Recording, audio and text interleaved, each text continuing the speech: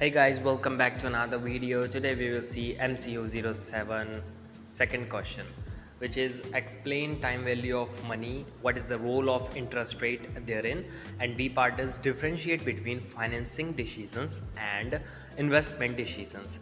So here is the answer of this question, and there are many free answers available on our channel, so please go and check out. And if you want complete paid assignments, DM us on WhatsApp at this number, which is 900-936-8238, and we will contact you as soon as possible.